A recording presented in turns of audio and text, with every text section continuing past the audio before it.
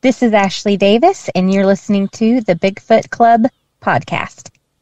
Hey guys, please go to our website at www.bigfootclubpodcast.com. Please check out our bios, please buy some merch, and you can listen to all our old episodes. Also, check us out on social media, on Facebook, Instagram, and Twitter. You can find us by typing Bigfoot Club #1. That's Bigfoot Club, the #1. Also, if you have any strange stories or if you just want to reach out to us, please email us at bigfootclub, the #1, @gmail.com. Also, check out Matt Knapp's Bigfoot Crossroads. He is on all platforms.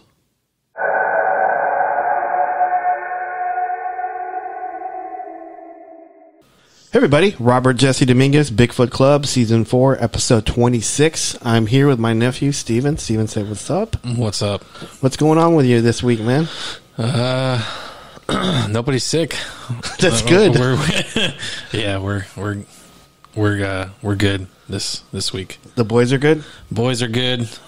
Blair's good? Blair's good. Is she back to drinking again? She's back to drinking, man. She's back to being the abusive spouse. No, I'm just kidding.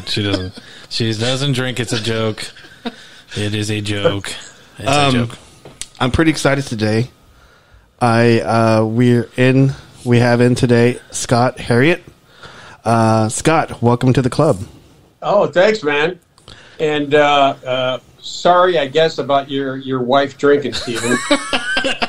Thank you, Scott. If you have any, I don't know if you have any pointers on that. Maybe, leave little AA pamphlets around the house. Just maybe she can find those, or get a movie where you have a character gets really drunk all the time and like kills people, and and just like, honey, why did you want to watch this film? Like, honey, just watch. Yeah, why do you want to watch Dahmer for? Just watch. Exactly. See that six packs right there? That's a second six pack. We have this running joke, Scott, where we always talk about, because she clearly doesn't drink, but she's actually sober. She would occasionally drink, but it was just me being exaggerated on one joke, and it just kind of carried over to every episode. Gotcha. Yeah. And she's like, I don't drink anymore. For God's sake. It's pure heroin now. Yeah. Exactly. God. Yeah. Hey, Scott, I wanted to tell you, man, thank you for reaching out to me, because you reached out to me, and I was already a big fan of yours already, because I was telling you that. You're the one. Yeah. You're the one. Because I had found your DVD squatching the journey into squatchedom. Oh, Journey Towards Squatchdom. Yeah. Combo of those. I bought that like in the 90s, late 90s, wow. And I think I was like in my 20s. It was like my first time buying something with my own money with Sasquatch stuff. So I was like, cool. And I know, were you at the Texas Bigfoot conference? Mm-hmm. I was. Yep. I was. Like, I think the last one I went to was like 2005. Okay. And I think I went to a couple before that as well. Yeah. Okay. I think that's where we saw your, because I bought your video, and I know Steven, my nephew, saw the video there, because I was a part of the Texas Bigfoot Research Center at first.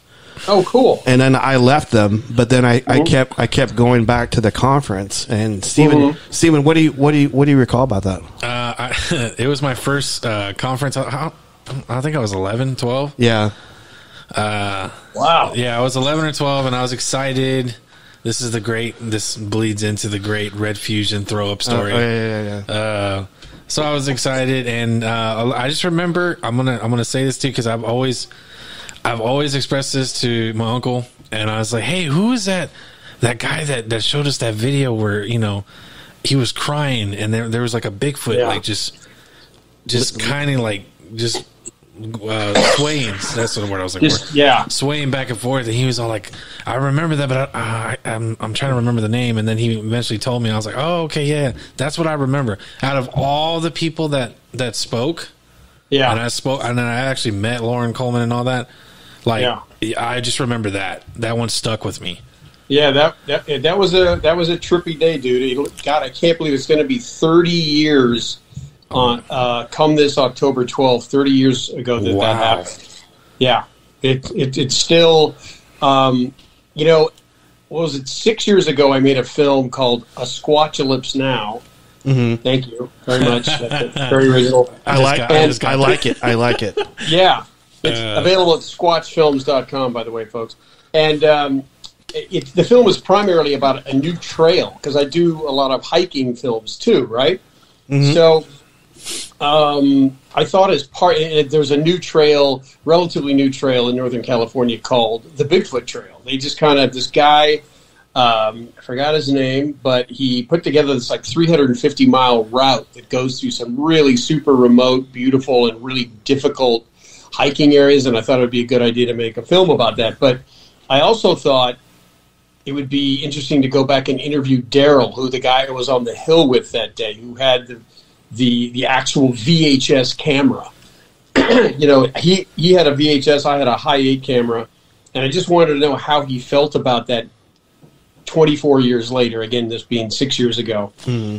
And he believed as much now as he did then, and so do I. I mean, what I saw, I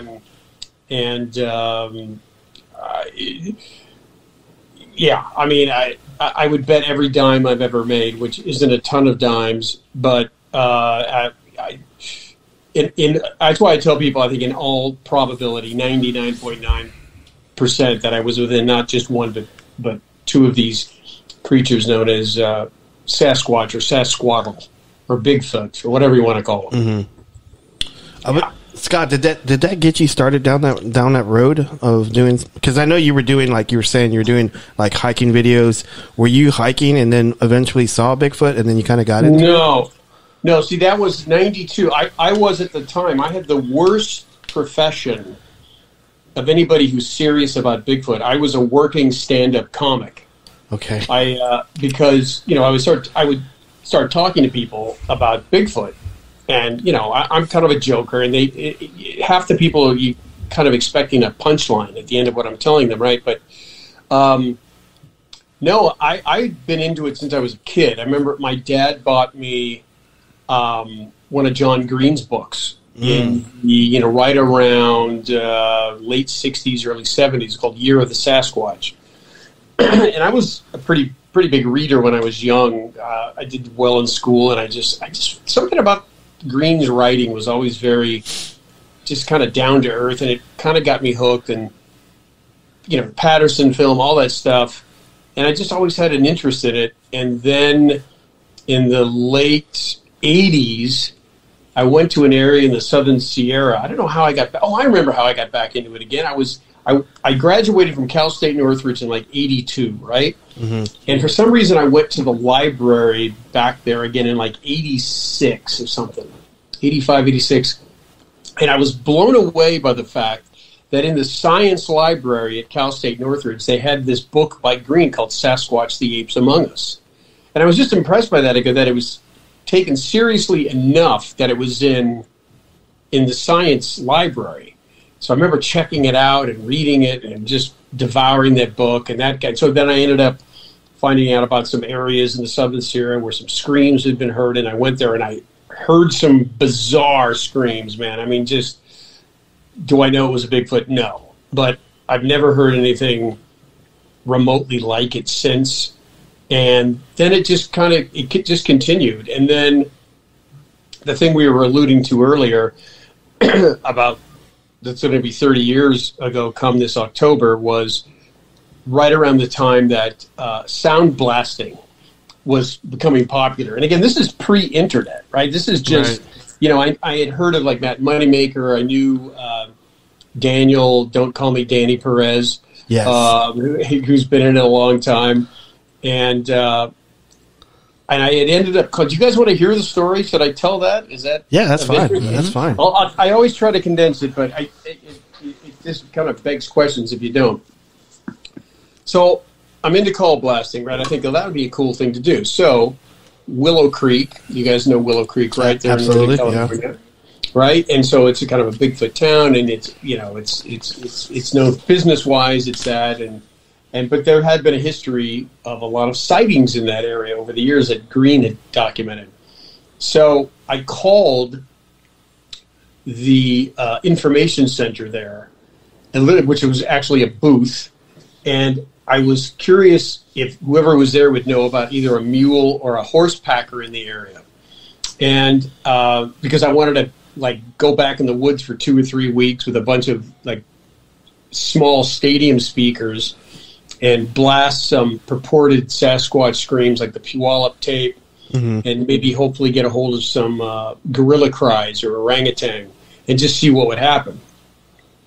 So I called, this lady picked up, and I talked to her, and I didn't tell her right away it was into Bigfoot, and I asked her about horse or mule packers, and she said, no, I don't know of any in this area. And then I just asked her about Bigfoot. What do you think about that whole thing? She goes, well, I've lived here all my life.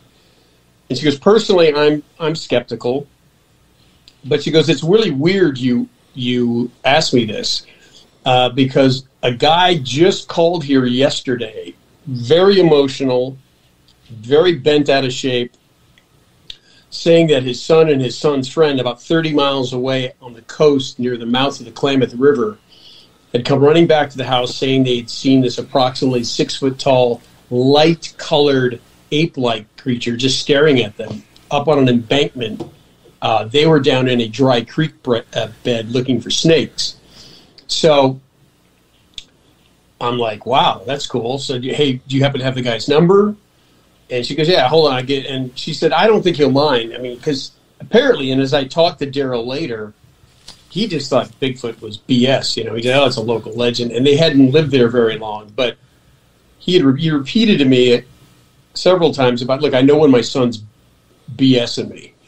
And he was super serious about it. And the kid he was with, a neighbor, was also seemed genuinely shook up and excited about what they saw. So I got on the phone, talked to Daryl. He told me the whole story. After about a half hour talking to him, I just felt, man, it sounds like there's something to the story. It seems improbable that they mistook it for something else based on what the story was. But I wanted to talk to the kids themselves.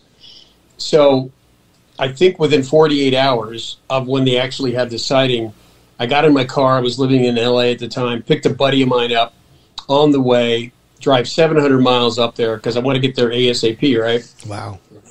And so we interviewed these kids. And my buddy Dan, he's definitely more skeptical about Bigfoot than I was at that time. Just kind of, I don't know. And so we interviewed the kids separately. And there was no contradictions between their stories. They both came off very believable. One was 12 years old, one was 8 years old. And again, basically what they said was that they were in this dry creek bed about a quarter mile away from the house in this little valley. If anybody's ever up there, if you go to, if you're on Highway 101 just north of the Klamath River, there's a road called Hunter Creek Road. And if you take a right on that road and go down about a mile, and then you look to your right, and you'll see this really a very steep, densely vegetated row of hills. And there's a huge tree. You can't miss it. It's still there. That's the hill, or at the base of that hill, that's where the kids had the sighting. So we interviewed them separately, very believable. So it was like, well, what now, if anything, to do? So as it turned out, I was due back up in that area about 3 weeks later to do, again, the worst profession to be in if you're into Bigfoot. I was doing some stand-up gigs up in Oregon and Washington. So I thought I could come back and, or we talk on the phone, Daryl and I, and see what, if anything, could we do to investigate further. Well, he finds out, first of all, yeah, there has been a lot of sightings in this area. He talks to people, and they go, oh, yeah, some people think it's really real. And I can't emphasize enough that some of these hills, I mean, it's like Vietnam, dense. You get a lot of rainfall, very densely vegetated. It's very, very steep hills. So he finds out who owned the land behind where these kids said it was staying. By the way, I'll tell you specifically what the kids said were that the 12-year-old and the 8-year-old were looking for snakes. They were about roughly, 50 yards apart approximately. And the one kid just looked up, and about 100 feet away from him, he said, just standing there on the embankment, maybe back a few feet, was this heavily muscled, hairy but not super hairy, light-colored, like gray, beigeish-colored, ape-like thing. Arms like a human, legs like a human. And the only thing that was moving, they both said this, that was one of its arms was just moving slightly, just kind of swaying. They didn't feel threatened by it, but the kid who saw it first, the 12-year-old, kind of called over to the other kid. He was trying to, keep his voice low and come over, guy. The other kid comes over, he sees it, and they looked at it for about, 10, 15 seconds, and they kind of freaked out. I think, and started running back toward the house. And I can't believe it, or I can't remember if one or both of them said that as it turned, as they started to run, they looked at it, it turned then and started walking back toward the base of the hill. Like it was like, oh, they're scared. Now I'm going to it's about time to get out of here type of thing. Yeah. So we went to where they said it was standing. We did find, it was like a ferny, there wasn't really any soil. But there was an imprint. It was kind of interesting, about the size of a big footprint, but it was so indefinite you couldn't, make heads or tails. But that was kind of interesting. Again, the most compelling thing was actually the veracity of the kid's story. There was nothing else around there as we went there that they could have mistaken it for, like a weird looking tree or a rock. It was kind of out in the open. That's that one detail you said about the one arm swaying. Yeah. I think that's super odd. Yeah. So. I think to me it strikes me as just like, again, I do think these things are real, and I think, DNA wise are probably the closest things to us. But imagine like if you were just staring, you weren't quite sure, you're looking, maybe it's a little nervousness on its behalf. It's just kind of, its arms just kind of, moving just a little bit or something. That's how I always envision what a theory could have been, why the arm was swaying. But so I got home, and in those subsequent weeks before I went back up, the father and I talked what to do. He finds out, again, remember this thing turned and walked toward this hill. Again, very steep, very densely vegetated. And he found out that at the base of that hill, going back a few miles, it's owned by this older couple that live in the area. So he found out who they were, and he went and talked to them, and he broached the topic to the lady and told her what the kid said, and she just apparently very matter-of-factly said, oh yeah, we kind of know they're there, just no big deal. I met her when I went back up, met her again with Daryl, and she said, yeah, we've lived here 40 years, never seen one, but we had two Native American friends who each had a nighttime road sighting. And we find their stories compelling, or their character compelling enough that they saw what they saw. So what do we do? So and at the time we asked, hey, would it be cool if we went up this hill?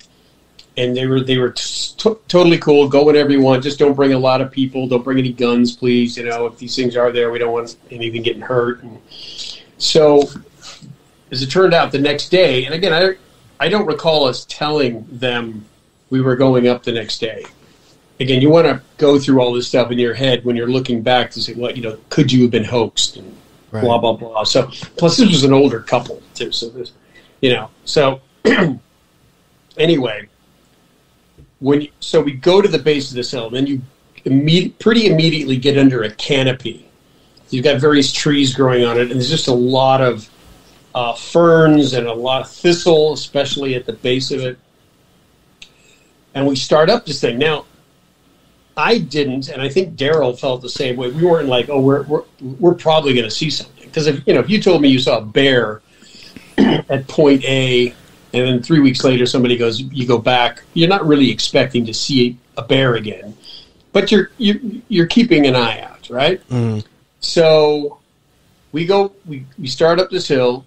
Daryl, as I mentioned, had a VHS camera. I had a high 8 camera. I don't know, you guys are probably too young to even know what that is, but yeah, it was just a format. So, and again, the reason we had cameras, just in case, but the main reason we were going up the hill is because when you're in the valley and you look up at the top of this hill, you can see an old logging road which runs across the ridgeline up there. So we thought, let's just get to that old logging road, and maybe there'll be some footprint evidence there to go along with what the kids said they saw. So there we go. We start up this hill, and it's steep. We're literally having to use the ferns to pull ourselves up at times. You go left, you go right, you go to the left, and it's too steep. It's like too much dirt here to the left. And you go right, and it's too dense. I mean, like, we didn't have machetes or anything, but it was that jungly. So, as I mentioned before, at the top of this hill, there's a huge tree, probably close to 100, maybe even more, 100 feet high. And that was our beacon. That's what we kept looking. You could see through the canopy as you look up the hill. This tree was wide enough, so if you didn't know exactly where you were, you could go, oh, wait, there's the tree over there, so now we'll head back to the left or the right or whatever, keep going straight. So it takes us like an hour and a half to get up this hill. I mean, it was, and we're going slow, and we're keeping an eye on it. It's a really cool, very, very cool hill. Very, very lush. And you can see some faint deer tracks here and there, faint deer trails, but no evidence that there was any human had been up this hill in however long. Also wanted to mention at the base of the hill, there was also intermittent barbed wire that had probably been put up years before, and some of it had rusted out and gone down, but that was, again, obviously the property boundary, part of it. So we get to the tree, roughly hour and a half, and at that point, the hill, after being, I don't know, about roughly 30 degrees, I'd say, which is fairly steep, it starts to level out a bit. To get to the tree, and then the hill levels down, I would say, 10 to 15 degrees. Well, we get about 60 feet past that. Again, we know that if we keep going in a relatively straight line, we'll eventually hit this road. But we get 60 feet past this tree, and also it's just like a wall of vegetation, a bunch of rhododendron. And now, like, well, what the hell are we going to do? And as I'm standing there, all of a sudden I notice about 40 feet in front of me, low, like closer to the ground, a darkness, which most of which was shadowing, because it was a tree that had fallen, right? That was there, and the under part of the log had kind of rotted out a bit. So there was like a dark, you have all this greenery, and so it just catches your eye. You're seeing this darkness. So I'm looking at it, and all of a sudden I notice what pretty clearly looks like two pretty big brown eyes looking out of this at me, us, because we're pretty close together there. So it wasn't like immediate, high squatch alert, because it was low, right? You're thinking, well, but it clearly, after just seeing it for about 15 seconds, it clearly wasn't acting like a bear. Bears leave. They don't scare you out. They scatter. Black bears, which are the only bears there in Northern California, they just take off. This thing was very focused on. It was looking at us. And what was frustrating was that you see the reflection. The eyes appear to be brown. I would say roughly probably 2.5, 3 inches apart. And it was just behind the shadow line, if you know what I mean. Like, another reason I didn't think it was a bear, like if there was a snout on this creature, yeah, it would have kind of stuck out in the light, I think. But this thing was just hanging back in the shadow. Again, low down. So again, not immediately jumping to any Sasquatchian conclusions or theories. And then after about 30 seconds of looking at this, it started swaying very slowly, just like back and forth. So that confirmed it was indeed an animal. I mean, at first you're like, okay, could it be some weird reflection? They go, no, this thing, then it started moving by itself. So it is an animal. Now, at this point, as I recall, we weren't really freaked out or anything, because we're getting kind of vibe of, danger or anything. There was quite a bit of stuff in between us and it. It was like we were seeing it through a little passage through the vegetation. You could see it down there. And I videotaped this, and this is probably what I showed, and we were interviewed on Ancient Mysteries about this, and they showed this video, and it's remarkably inconclusive. There's nothing conclusive about the video, because and as you guys know with the story, what happens next is super trippy. So it was like 10 minutes. We're sitting there, And I remember actually saying, and Robert, you probably know the old Albert Ostman story. Yes. Right. And he said the thing it kept saying to him when apparently it kidnapped him, he said it would go like, Soka, Soka, Soka. That's what he says. It was the only thing it would say would be Soka. So I literally remember saying Soka, Soka. You know, just throwing out anything, which hopefully doesn't mean eat me or kill me or something. Or take me away. Or take me away, exactly. So we're doing all that. We're keeping low. And so then we decide, look, why don't we, there's some stuff in between us. And granted, we had no weapon. We had no pepper spray. But again, we weren't really feeling threatened. So we stood up. I was kneeling while I was shooting this. Stood up and took about 1 or 2 steps toward it. And that's when the eyes gave off, starting at the center and then dilating. I didn't put this together till later, but I think what actually happened. But all you note is that this red friggin' glow, just, thankfully it didn't make that noise. Right. And it happened twice in about 10 seconds. It's kind of like it was a tiny bit of red, opened up, red, closed down, and then opened again.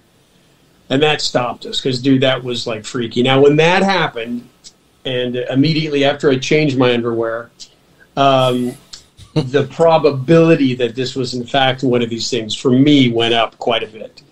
Because having read a lot of, collected a lot of books on it, pro and con, you do have quite a few sightings of people reporting this bizarre red eye glow.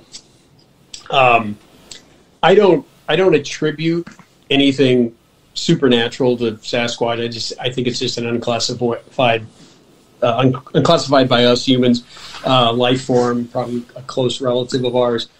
But it was freaky. I could see, it was understandable seeing this happen, that if in fact it was one of these things, why people would jump to conclusions like they're demons or they're whatever. Because it was, what other animal? I remember doing Google research at the time, and no other animal is known to give off a red glow, a weird red glow. Grover Krantz theorized that, I think it was him, that it all depends on the shape of the eye of an animal and how its shape and how big it is, and that will determine largely what color of the spectrum gets refracted back, like when an eye starts to dilate. And by the way, later I find out that it is a common thing amongst mammals. When they get scared, it's including us, our eyes tend to dilate because that theory being it lets more light in and allows us theoretically to see clearer an impending potential threat. So that happens, right? The red eye glow, that stops us dead in our tracks. We're like, what the hell do we do?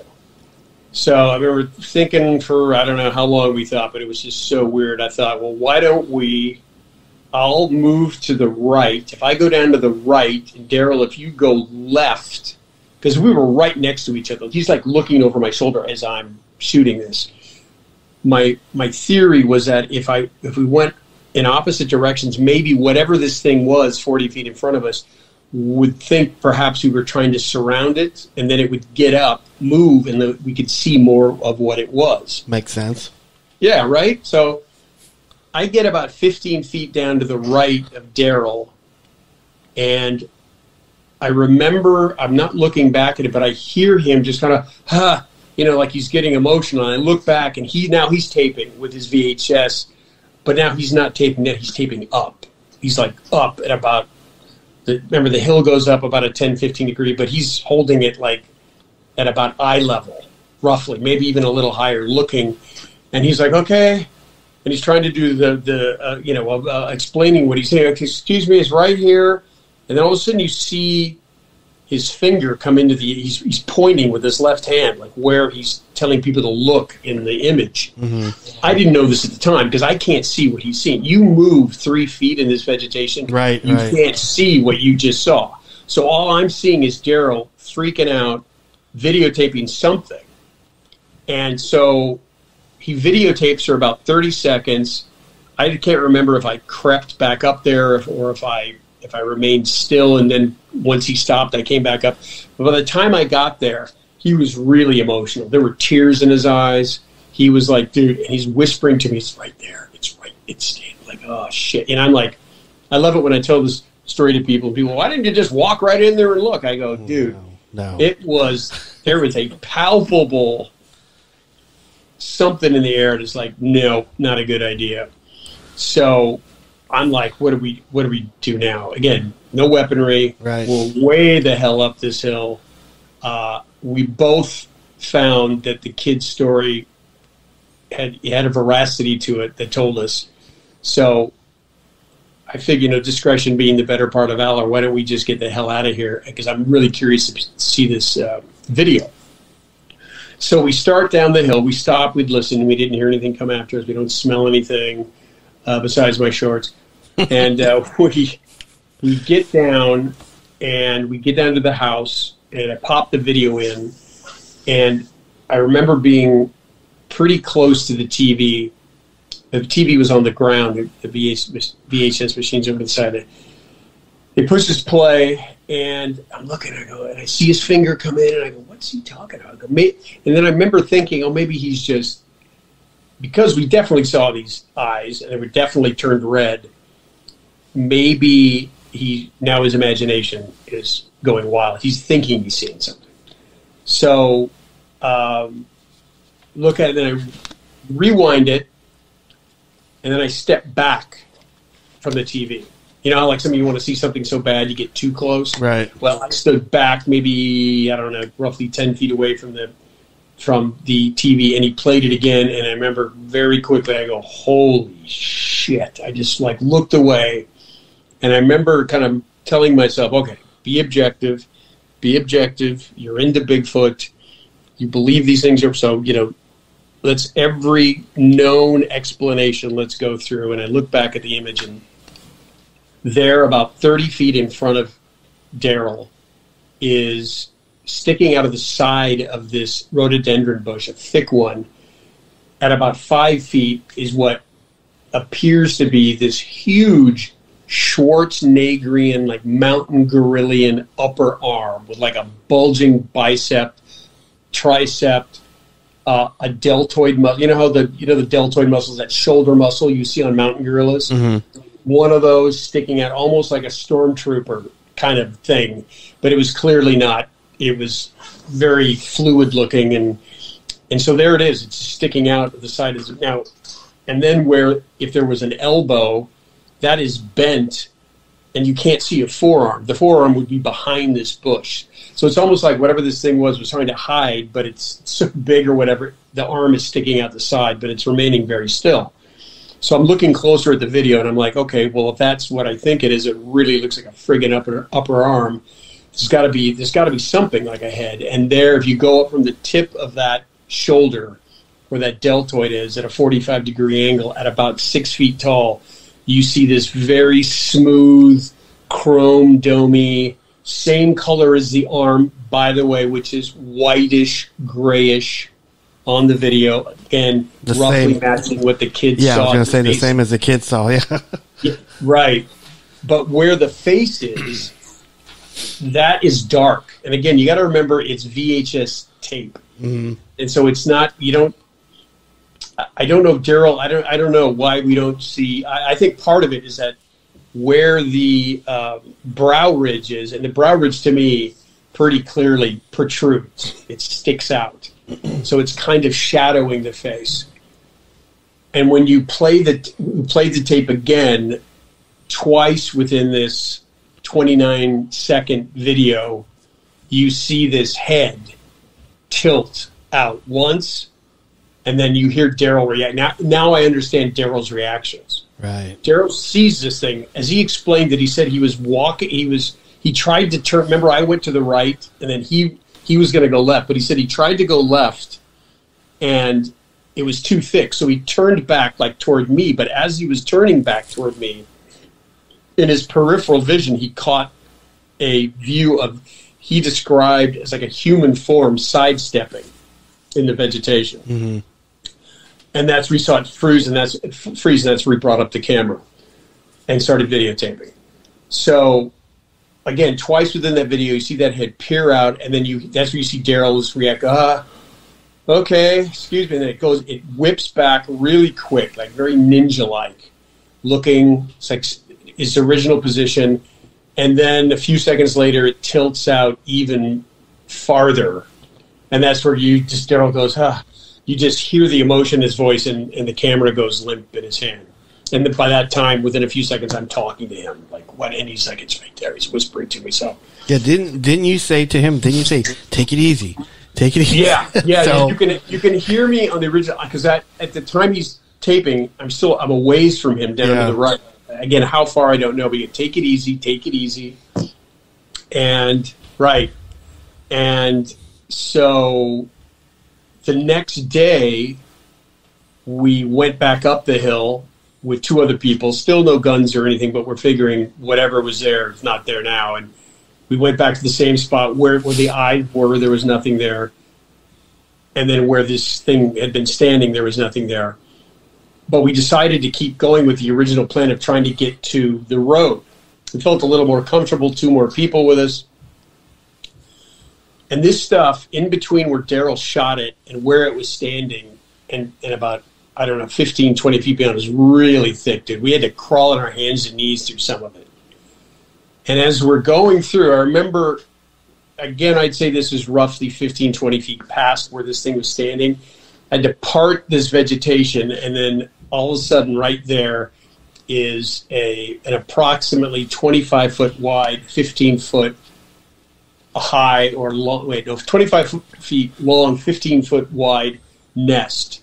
Clearly some type of animal had nestled down here. We went into it, and you sit in it, and I was reminded very quickly of like a mountain gorilla nest, which tend to be the tops of hills. It's because it's a prime defensive position. You can hear if something's threatening from you from below, you can get out and you have the advantage speed-wise to get out the back. So we sat in there a little bit. We're looking around, and I noticed at the base of this little nest area, there is a circle. It looks like a circle in the vegetation. It looked like something or things had been crawling in and out of that. And if you went in that, and it bent down to the right a little bit, but it led right down to where that log was, where we saw the eyes, right? Right. So right as we got to where those eyes were, it became real clear to me, and I believed also to Daryl, there's no way that what he got on video with the shoulder and the head could have fit where the log wasn't that big. So what I think, so people say, well, what if it was a Sasquatch and then there was another animal you saw first? Like, well, what other animal's eyes glow red? You're not going to. I think it was probably a young one. Right. And we had stumbled across, they had come into this area. The kids had caught a glimpse of mom, dad, or the big brother 3 weeks earlier, and they were hanging out on this hill. And we go back up 3 weeks later and happened to run into them again. Maybe they were there and they didn't feel threatened. I don't know. Right.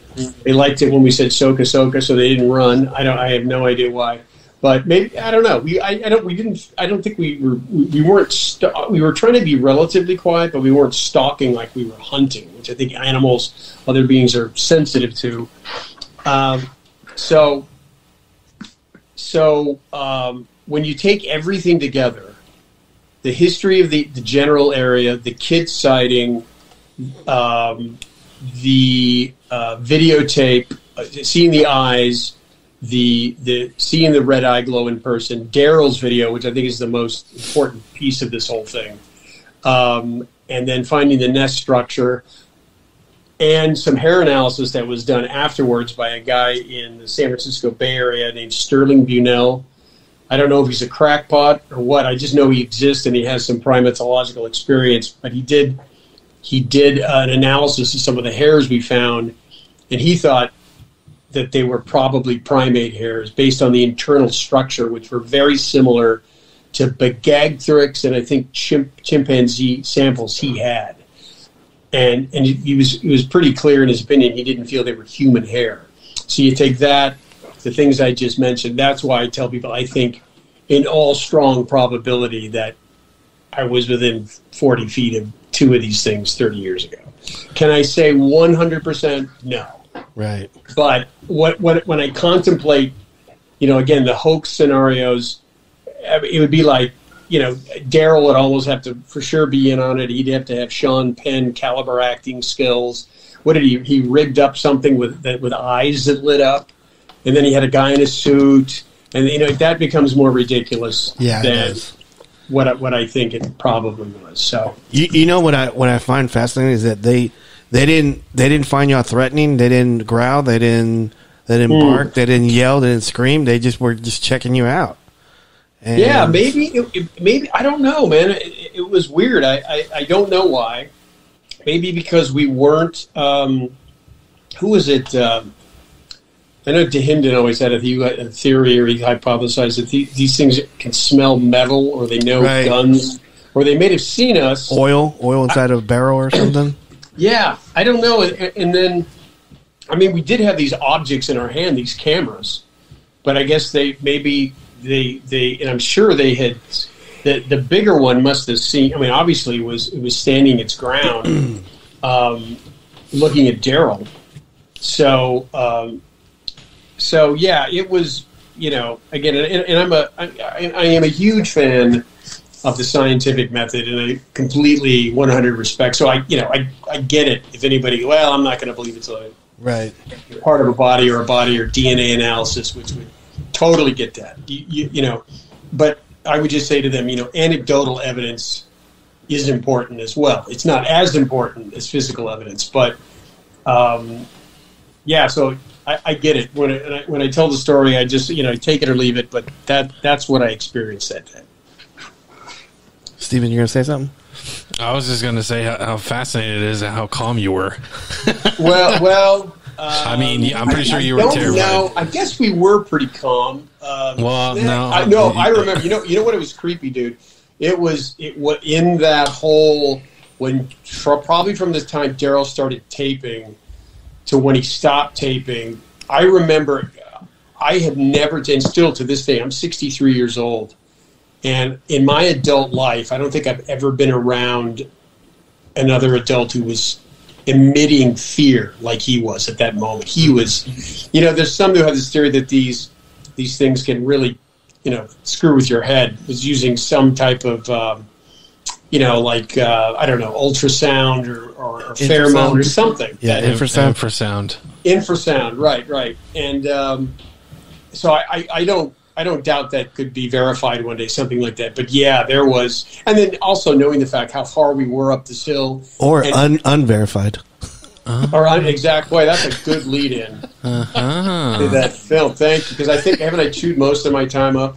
But yeah, that's the story, man, and it was a great story because it touched me as a Bigfoot researcher, like in my early 20s. And that was one of the very first things I've ever looked at, and I was like, you were like a big inspiration to me, and so I just wanted to tell you that. So, but we have it. You're not homeless or anything, are you? No.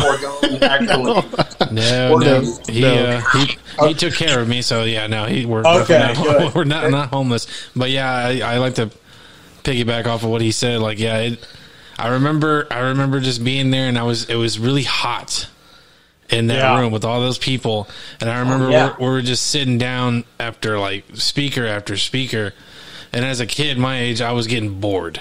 Yeah, I was getting bored out of my mind. I was like, okay, I get we're here and all that stuff, but then you came on, you were like just cut straight to the point, and you put the video on, and I remember just seeing that, and I was like, oh my god, this is fascinating. Yet I'm terrified.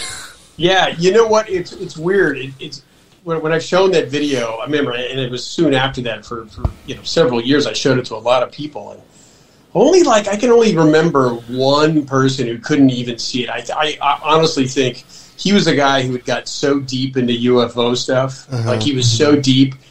I think his wife or something threatened to leave him, and he saw anything out of the ordinary, anything quote unquote paranormal, he just turned his mind off to. He couldn't even acknowledge that there was this arm structure sticking out. I mean, he would say it could be anything. What do you mean? It can't be anything. It's not a Cadillac. It's not a cantaloupe. That's anything. What a childish statement to make. What is it? It's clearly, in my opinion, if I separated myself from this event, like I didn't know anything about it, and looked at this video, I said it's either a guy in a suit or it's one of these creatures. It can't be. What's Arnold Schwarzenegger up there just hanging out? Exactly. He was prepping for Predator 8. Hey, Daryl, come here. I gotta tell you something. Oh yeah, wait a minute. That's right. It was 5 years before Predator. So yeah, maybe he was researching. I don't know. Probably. Yeah. So that. One quick little side note. You know, who's the guy who does the missing 911 stuff? Pilatus. I still need to see that. Yeah. I'm kind of a half fan of his. I like that he's interested. But I don't know. I don't want to get too critical, but right. A little sloppy with some of his research. But that project, I think it was the Hoopa project, right? So he got permission to go into the Hoopa Reservation to get stories from Native Americans. I thought, what a brilliant idea that is. And one of the stories that happened, I can't remember what the time frame was. I think it was at least within a 5-6 year time of when the thing happened to us. The person's again, the Hoopa Reservation is only like as the crow flies, 25 miles away. And this one guy described this one coming in, and he said it was light colored, and there was an outline in the book. The guy remembered saying what it looked like, and it was very, very close to what the outline of this thing looked like that was staring at us. Right. On the video. I always thought that was really interesting, that it could have possibly been the same thing. The same one, yeah. This Bigfoot's actually a celebrity now. No. He's on a book. Yeah. He's in a video. He's So if anybody wants to see, it's Daryl's tape, and so he's been kind enough to let me use it in Squatching and in a Squatchalypse Now. He never decided to put it out. He didn't want to put it up on line and stuff, and that's cool. That's totally cool. I think maybe some people have recorded it over times, and I'm not saying this is a sales pitch. I swear to God. But if you are interested, it is in both a Squatchalypse Now and Squatching, which I only have available in DVD, but a Squatchalypse Now you can download, right? And also DVD, I think, also Blu-ray. So that's where it's squatchfilms.com. I think I still have that DVD. I still have it because I need to get it. Yeah, I have it stored away in my storage area because I got a long story, but anyway. Scott, we got to talk about Unverified. We have to talk about that. You directed, wrote it, executive produced it, right? Yeah. Partially produced. One of the producers on it. Just look at my IRA account to verify that. It was kind of, well, obviously I've had a lifelong interest in this, and it's Bigfoot related, and it kind of came out of COVID. My girlfriend and I were just hunkered down like a lot of people. I thought, well, this seems like a good time. Why don't I try to write? I always wanted to write a script. And so I wanted to write a story whose main issue had to do with the kill or no kill issue. Right. And so I don't know if you guys had ever listened to it, but I co-hosted a podcast for years with Brian Brown and Sam Rich called The Bigfoot Show. I think all the episodes are still available on Apple and other podcasts, but Brian and I would get in really heated discussions about the kid, and I'm no kill. I just don't. I am too. So yeah, I joked about in Journey Towards Squatchdom that I said, I'm against killing one, but if I was starving, I'd hammer one like a flank steak. if I could, like I can hammer a Sasquatch with a flank. You never know. Yeah, a tiny one, But so that's what kind of the story revolves around, and I'm pretty happy with it. It's doing better than I thought it would. I've had it up almost 2 months now on Amazon. It's also available at squatchfilms.com. and it was a lot of work, dude. Writing and then getting an actual crew, people with experience of actually shooting movies, and we shot it in 10 days in Northern California, near the town of Willits, which is about an hour and a half north of San Francisco, where really the first forests start in Northern California. So it was close enough. Some of the actors who were in the film lived in the Bay Area, so it was relatively easy for them to get up there. A logistical nightmare at times, but got it done, edited it, and put it out first week of August. I was going to ask you. I mean, if you don't like to, I can take it out. But Jason Sutherland, you're pretty much playing yourself on that, aren't you? Yeah. No, you don't take this out. No, other people have said that. I figured that was my best chance to not totally suck in the role. Just don't. I mean, I had taken acting classes in college, and I had a small part when I was a comic. I had a small part in one of Bobcat Goldthwait's films, Shakes the Clown. Mm-hmm. I have like 3-4 lines in there. Wow, I have to go back and check that one out. Yeah, Shakes the Clown. I played the floor director of the evil clown, Binky the Clown. It's later in the film, and so I thought I wanted to be in it, and I felt confident enough with it because I was basically playing myself, right? So. And so luckily I had a lot of other good actors in there. And I am a SAG member, so on that whole nightmare of you have to deal with the union, holy God, I don't even want to go into that. But like the lady who played my wife, Lorna Larkin, is a really good Irish actress. She is the wife of my cinematographer, Mark David. Okay. So it was all these people who knew, and then found some, like the guy who played, I thought did a really good job, and I found him online, dude, at Backstage.com. If any budding film directors out there, I think it's a great resource. Go to Backstage.com, man. People who just independently, although he is a SAG-AFTRA guy as well, but this way, if you really want to be specific about your casting, you can find people. And I found Mark Sivertson, who plays Terry. I loved him so much. He was so he did a great job, and I remember when I was writing the script, that speech he gives about why he's in. Again, I don't want to reveal anything, but right, what's his connection to everything.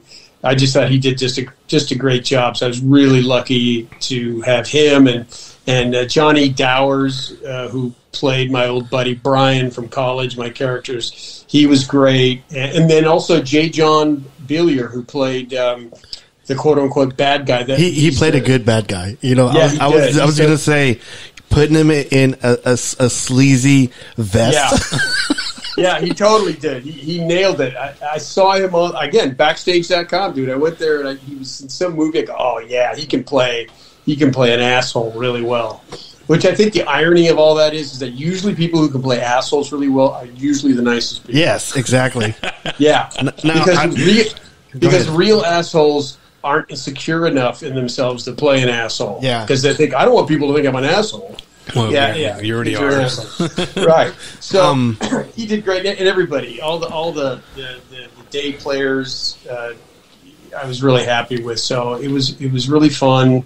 When did we shoot that? May of last year, May of 21, 10 days, and then the long editing process began, and now it's done. So, do you want to see a sequel, Robert? Yes, I do. I actually do. But I was going to ask you, like, before we go into that, I was going to ask you, were some of these characters based on real-life Bigfoot researchers in the field? Yeah, like... No, you know what? Some people... No, I would say the only closest thing is and I hope he didn't feel this way other than in a philosophic sense. It's like I worried as I wrote this because, Brian Brown, who... I totally love. This guy inspired me to go into Kickstarter stuff when I was doing my hiking films, and then he asked me to co-host the Bigfoot show with him for many years. But he I guess to a degree, not his personality, but that he was. I haven't talked to him in a couple of years, but I assume he's still pretty much pro-kill.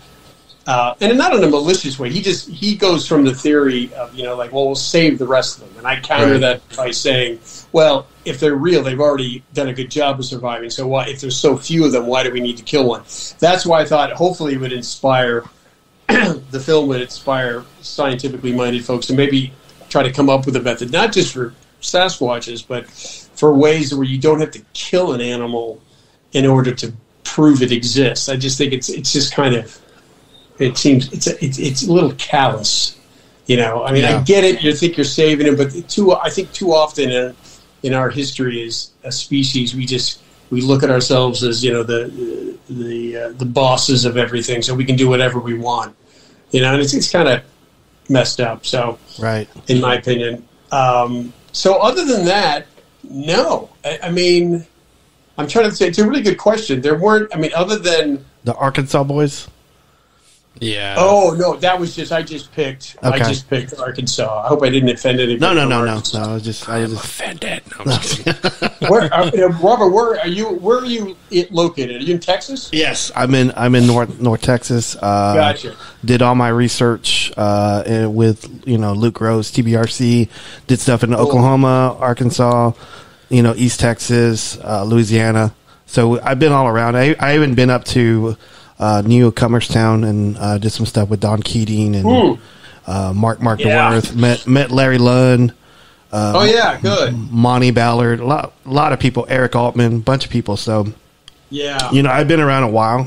Since the late '90s, early 2000s. So well, it's still a great mystery. I said you mentioned Don Keating. Boy, dude, I'm still that. You ever see that bizarre video he got? Yes, I was at. He actually took us out there. He took us out there and showed us exactly where it's at. Yeah, and I was like, that is because Don is a straight arrow. He is. There's no way that guy is hoaxed anything, and I'm like, what the hell is that? It was like it's again light colored, and it's such a trippy video. It's so trippy to me. And he didn't even know he got it. He didn't even know he got it. So, and then he looked at it later, and and it's like that. I love that mystery. I think that's a really cool one. So I hope I didn't anybody listening from Arkansas. I just maybe, I guess I don't even know if he's. I don't know, but who's the guy who's the worst hoaxer of all time? Biscardi, Tom Biscardi, Tom Biscardi, and Rick Dyer. Yeah, those guys. Yeah, those clowns. Evil clowns, totally. Just grifters. And so not Shakes the clown though. Yeah. What's that? I said not Shakes the clowns though. No, exactly. So I'm trying to think of anything else. No, I just a lot of the I was hopeful that the dialogue in the film would be relatively intelligent. And a lot of things that I'd thought of in relation to Bigfoot and the search for, and so I usually hate films where they just have a character that's he's the dumbass and he's I think people generally are smarter than you'll give them credit for. Yeah. So why not write dialogue that's interesting, hopefully unique. And I want a quick shout out to Brad Fowler, who was great in the film. He was the ranger. Yes. Yeah, he's the guy who had the sighting. I met up with him because he had a sighting, his character in the film. And I remember as we were shooting, he was ad-libbing a lot. And I remember at the time, I thought, oh, dude, you're being too goofy. And I'm like, and then when I got in the editing room, I go, thank God he did all that. Because it wasn't so much, I didn't think I was sucking that bad, but it just added little moments of lightness that I think helped the film. I was gonna say you guys had like a connection, and you were like he was telling you about your backpack and your gun. And you go, hey, you forget your gun, dude. That was totally an ad lib. He said to me, he just goes, dude, because I had left my backpack back, and he just incorporated, goes, dude, where's your backpack? And then you went, yeah, I think I cut it. Yeah, in the original, I yell it like totally loud. But I say that I drop a few F-bombs in the film anyway, so why add a blatant one? I thought it works kind of funny. You cut me off mid F-bomb. But Brad's great. I hope to, if there is a sequel, I really hope he's available to do it. Right. Because it would be... Dude, I've actually written like 25 pages of another story that I kind of like. No, I can't give any spoilers, but it's I'm pretty happy with it, and we'll see if I keep going. It's just a lot of it's just the money to get it going. You know, Right. It's like so I got to see how this thing does, and it is doing better than I thought it would do. Well, good. I'm glad. Yeah, Because I didn't rent it. I bought it. So Oh, dude. More importantly, did you leave a review? I did actually. Thanks, bud. I did actually. I did state it was Alfred Hitchcock-ish. Oh, thanks. So Yes, it is. Yeah, I just like I just like films that can, Blair Witch was a great example. Mm-hmm. It's great. It's a lot of suggestion. It's like you hear this, and so the imagination, the greater terrors, dwell in the imagination of the viewer than if you blatantly put it out on the screen. So I believe, but yeah, we'll. it was a good storyline. I was like the most interesting story because I don't watch a lot of Bigfoot movies. I watch very, very few.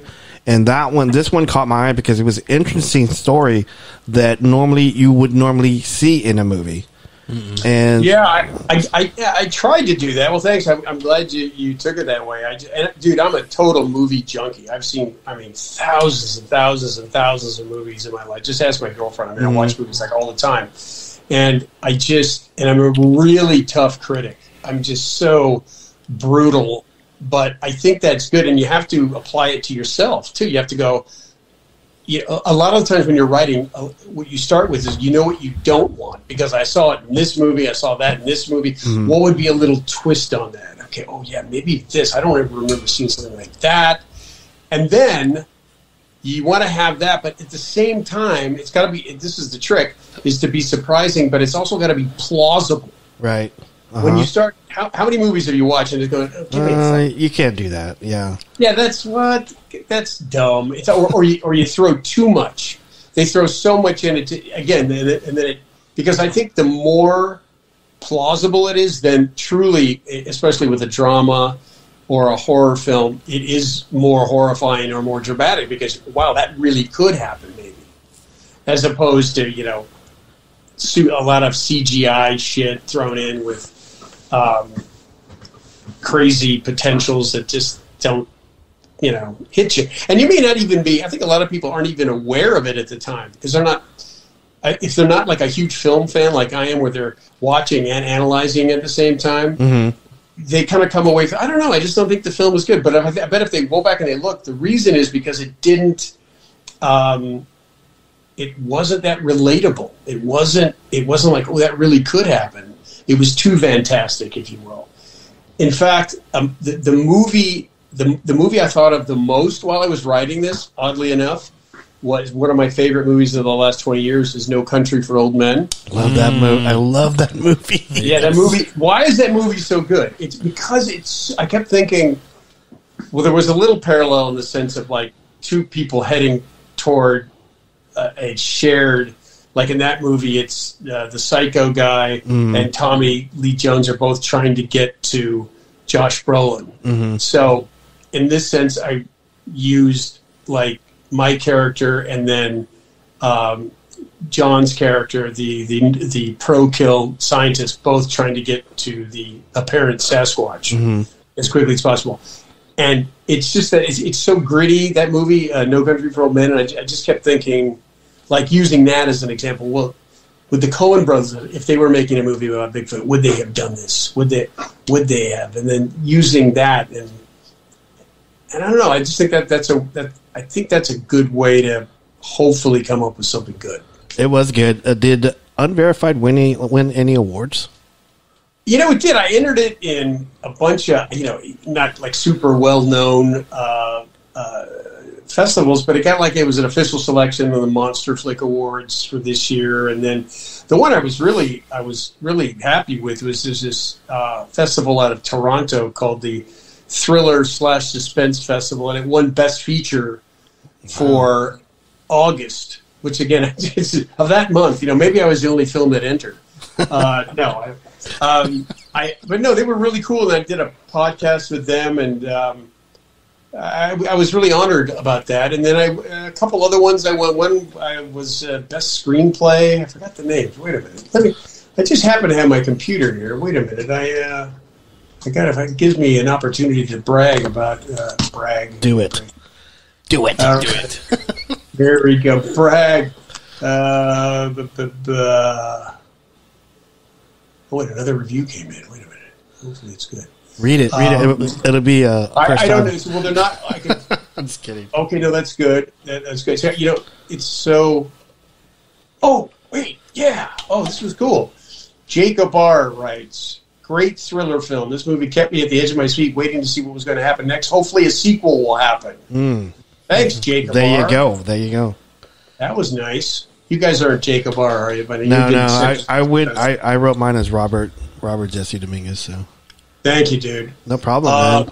So anyway, yeah. Here was the. Then wait a minute. Yeah, finalist best screenplay, official selection, and then there was like one other one. I think it was like the monthly film awards, but it takes place in Croatia or something. So I don't know. I didn't think it's not the kind of film that's not going to get into the Cannes Film Festival or Sundance anyway. So, but I'm honored that these guys. I got picked in some of these, so that's nice. It is nice, and I was super happy. I was going to ask you how did you, because you reached out to me, and I was floored whenever you did. How did you find it? Yeah, you know what I did? I said, well, I think I'm too much of a one-man band. I just always been that way. I edit them. When I did my hiking documentaries, so because I don't have, at this point in my life, I don't have a job. So I've got all this other stuff, and I like things to be done the way I want them to be done. I don't like to hand it over to somebody and then hopefully they do a good job. Yeah. So I went and I just looked. I Googled Bigfoot podcasts. And yours came up on a list somewhere. Wow. Yeah. So that's how. Yeah, I think. I think you're the third I've done. Who's the guy who does it? It was pretty cool. The one about story. He's like, my Bigfoot encounter was, and what's his name? He was a really cool guy. He was I can't remember. Yeah, I can't either. And if it's if I think who it is, I'm not going to push him because he does well already. So. Oh, there you go. Yeah, that's right, dude. Well, because I do Bigfoot Club, and then I have a buddy named Matt Knapp. He does Bigfoot Crossroads. His show does a little bit. His does a lot better than mine, but he's been doing it since he was doing it whenever it was on Blog Talk Radio. So he's been doing his a while, and so his podcast I push, and he pushes mine, and so we kind of collaborate a lot. So both of us. All right. So how long can it be before I could do his? I could reach out to him tonight and say, hey, Scott wants to be on your show. So I mean, I would love that, and we could time it so at least you get. I mean, not that I'm in great demand on podcasts or people to watch or anything, but. It would be great. I will reach them tonight, and I'll let you know tomorrow. So cool. That's awesome. But before you go, before you do that, okay, go ahead, Steve. I have to ask, and I see it on your IMDb, and you kind of skipped it. And did you actually? Were you on Naked Gun? Yes, I have a small. I was in. Pete Siegel, who directed that film. How did I know Pete from? Pete directed a pilot I did in the early 90s. I can't remember what it was. Fox Across America. Some kind of traveling talk show pilot or something. Yes, if you look near the end of the film, when Leslie Nielsen is trying to stall for time. And because they're looking. There's a bomb in one of the envelopes. Yes, and so he's reading off a prompter. But then he starts ad-libbing just to stretch on time, and he goes something along the lines that he says, and then the wins for save the dolphins. But we have to eat too. So if a few dolphins get killed anyway, and you hear one person clapping in the audience, and it was you. It cuts to me clapping. because you were. It's some kind of anti-tuna or anti-dolphin line, and then I look around and I notice no one else is clapping, and then I bury my head. So I now know, because I actually love those movies. I now know now that who you are now. So thank you. I just like how you don't toot your own horn. And you were saying like all the movies that you did, and you skipped that one. I know. I was all like, wow. It's such a small, but I'm really honored to have been in this, because those were great films. I mean, they're so. And if you've never seen. Did you ever, the original, Leslie Nielsen did a show, and you can still get them somewhere, called Police Squad? Yes, I did see those. I have not, but I would want to see that, because I love that type of humor. Oh, it was they were like really the first ones, and I think it might have been, first he did Airplane, right? Yes, yes. And he was so great, and I think that Police Squad came out after that. And then it did horribly ratings-wise, but it was... I think it was the character in that inspired the Naked Gun films, and they were. Yeah, I love that stuff too. It's good stuff. Well, I appreciate it. I remember whenever was it Robert was telling me about it. He was like, "Oh yeah, he was also on Naked Gun." I go, "Wait, what?" What? I had to look it up. I was like, "Okay." And then when you were saying your movies, I was like, "Go ahead and say it." And you didn't say it. I was like, "Man, I hope IMDb didn't get this wrong." So I had to ask. No, hey, dude, that's cool. No, that was that was fun. And by the way, when you see that clip there, Leslie Nielsen was not there that day. That was all just crowd reaction days. Mm-hmm. And so it's just it was Pete, I believe, the director. He's on a ladder, and he's like, so he would be like at where Leslie Nielsen was, and he's just directing to us what to do. Okay, now give me, you're all upset, or you're laughing wildly, or something like that. And it's just like a half day of work, but it was a lot of fun. Yes, it was. That's a great story. You should definitely toot your own horn every once in a while. So I was on a small. Yeah, I was on Naked Gun. Yeah, do it. Yeah, well, I don't know. See, that's just it. It's weird. Because I guess it depends on where. I mean, I've been fortunate in my life. I've been able to do a lot of fun, cool stuff. But it's like you come on a Bigfoot guy, and I'm serious about it. So you can even hear when I was telling you that I did stand-up. I mean, I was a comic for 12 years. So it's not something you want to come right out of the gate with. Hi, I'm Scott Herriott, and I was a comic for 12 years. Let me tell you about my Bigfoot story. Well, I will say this on your movie, because I'm not going to lie, we just saw it. You just saw it. It was your third time. Yeah, it was my third time watching it. I just saw it. I'm a little late in the game. I have twin boys, so forgive me on that. But I did see it. I just want to say, without saying anything, there is a horrible movie that I absolutely shit on completely. Mm-hmm. And it's not yours. I'm sorry. I didn't mean it like that, but it's not yours. Yeah. A movie, it's on Sci-Fi, and I always forget the name, but I can't remember if it's Peter Fonda or the actor that plays on Aliens, the android. Lance Henriksen. Yeah. I think it's either Peter Fonda or him that are the lead. And without really spoiling it, like without spoiling yours, like his daughter's missing on a plane crash. Oh yeah. I know what you're talking about. This Bigfoot is like on a horror rampage where he's just like killing all these people that were a part of the plane. Yeah, and then they have this horrible outcome ending of why he did what he did, and you're like, you're supposed to accept it. You executed it very well on this without doing that. I said, I don't want to spoil it, but the way you executed it, you didn't have to explain it. You just knew with one picture. Yeah. Oh, okay. You're like, okay, that's what's going on.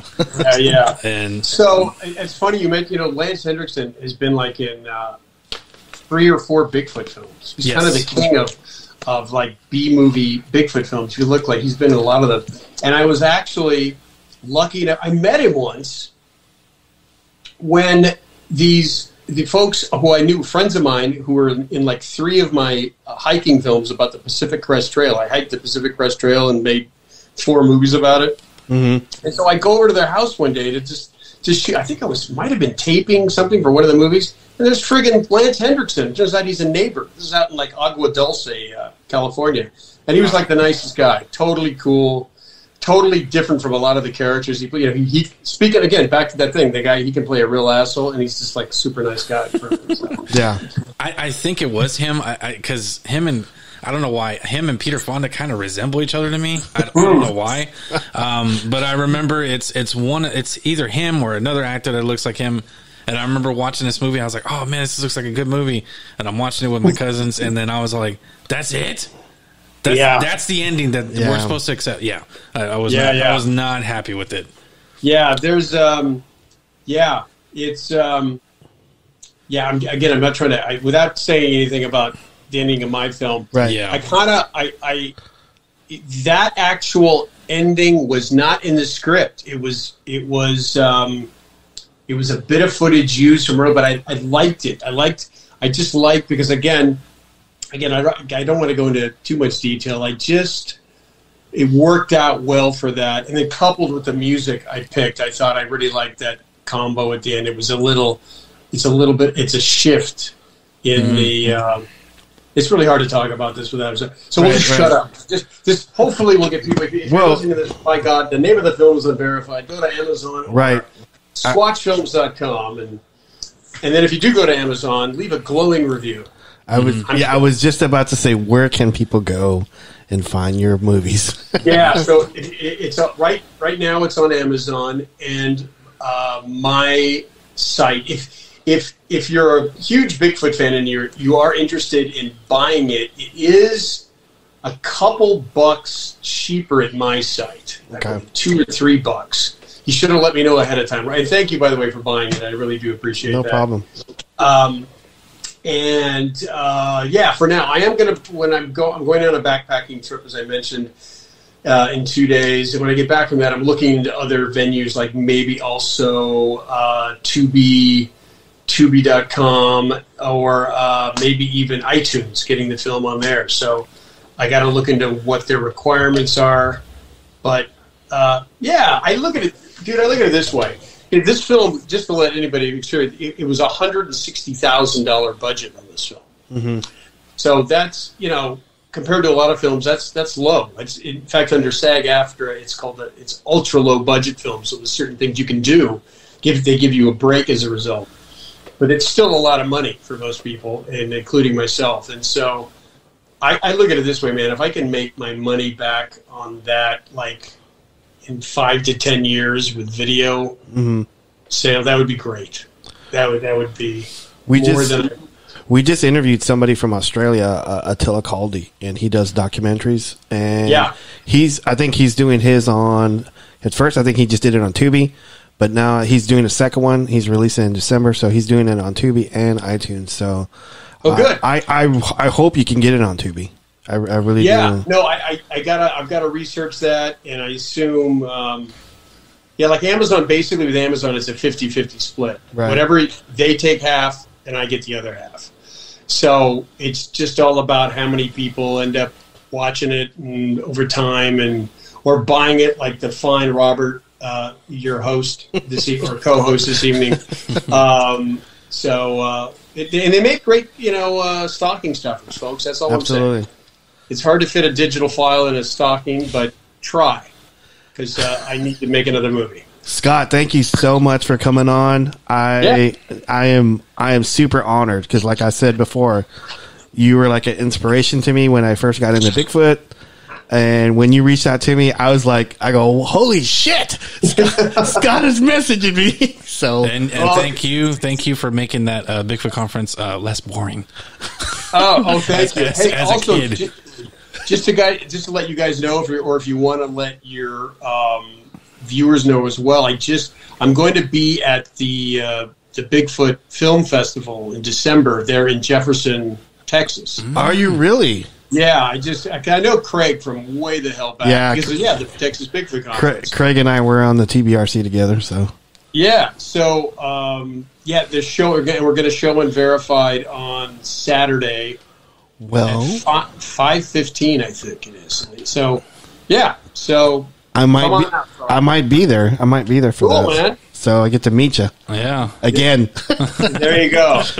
Scott, hey, we would love to have you back on whenever you want to, and I'll reach out to Matt tonight to see what's his schedule look like, and then I'll reach back out to you. So I'm super happy. Thank you so much. Hey, you're welcome, man. You guys have a good night. You too, man. Bye. Bye-bye.